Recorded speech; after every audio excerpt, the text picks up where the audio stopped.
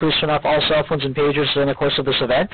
I am joined with Police Chief Lee, the President of York University, the Mayor of our city, who will be speaking to you shortly about the tragic event that unfolded today. I ask that you please hold all questions until the end of the conference. Police Chief will now begin with a prepared statement. Police Chief Lee.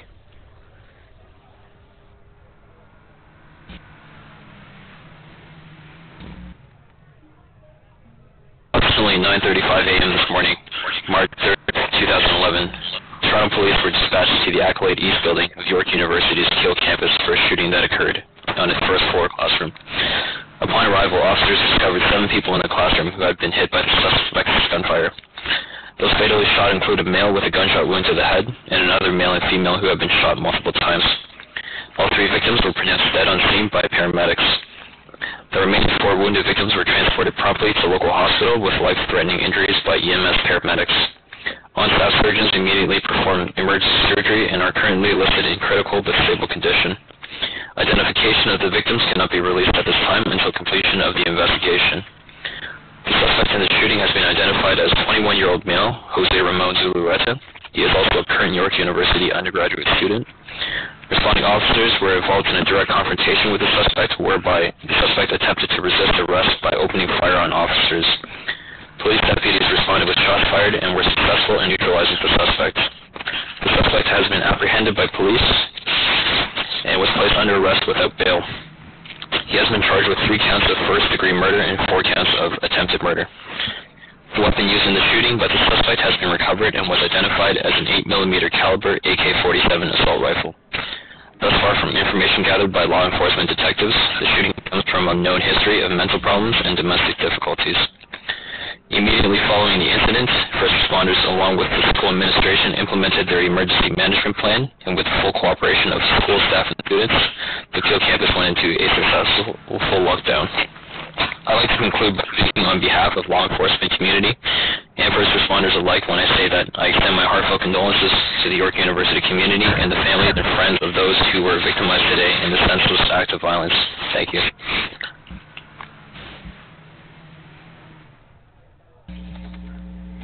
Thank you, Police Chief Lee. We will now be hearing from the President of York University.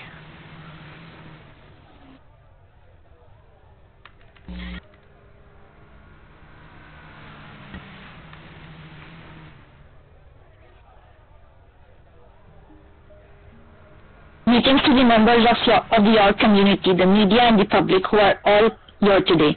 After the terrifying event occurred on Keele campus today, I personally took it upon myself to immediately notify the parents, the students who were critically injured and killed in this unfortunate incident. We as an educational institution are prepared to take on to whatever costs are necessary to return our institution to its former glory, and we sympathize and understand the grief of the parents and near and dear ones of the students who were injured and killed in this horrific event. I truly regret this unfortunate incident, and I sincerely apologize to everyone in our community who is in some way or other affected by this tragic incident. I again request all the students and staff of York University to please cooperate with us and help us move on with this terrifying event by remaining strong and standing together. Thank you.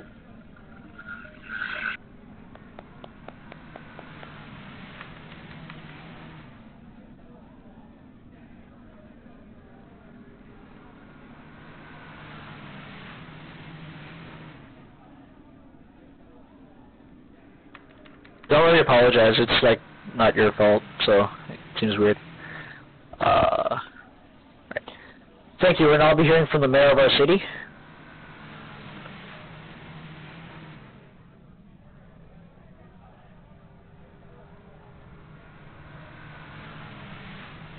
Fellow citizens, today is a very tragic day for the city of Toronto. My thoughts and prayers go out to the brave staff and students of York University, the victims and their families.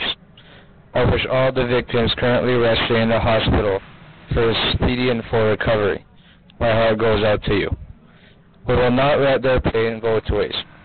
So going forward, my administration has assembled an extensive team of emergency managers that are prepared to reevaluate and give advice of any necessary modifications to campus perimeter security protocols.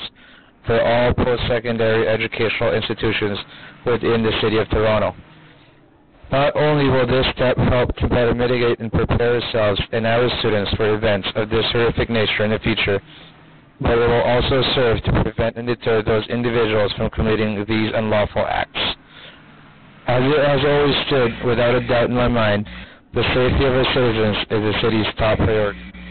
I trust that the police department will run a full and thorough investigation of today's events and ultimately hold those responsible for these crimes accountable to the fullest extent of the law. I would like to finish by commending our first responders for their valiant efforts in handling today's tragedy with the utmost professionalism and courtesy. Thank you, everybody, and take care.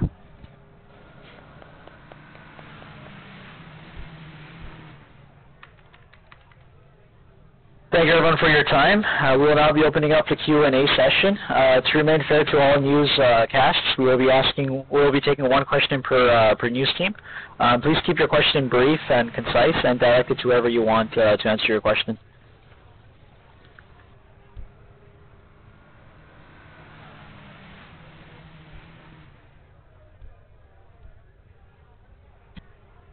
No questions? Looks like my work here is done.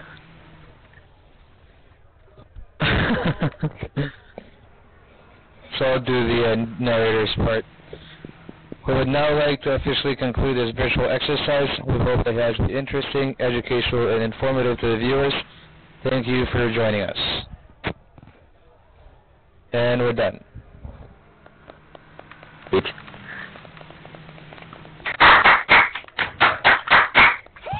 We should do a, if we have the time, a full run through and time it and see how long we get, because we need to be 60 seconds. Oh my God! Really need to speak slower, just a little bit. That way, we can actually emphasize the points and. Another run through. Does he want to do a full run through? One final run through, please. Where were you? Sushi. No, I didn't have sushi. Okay.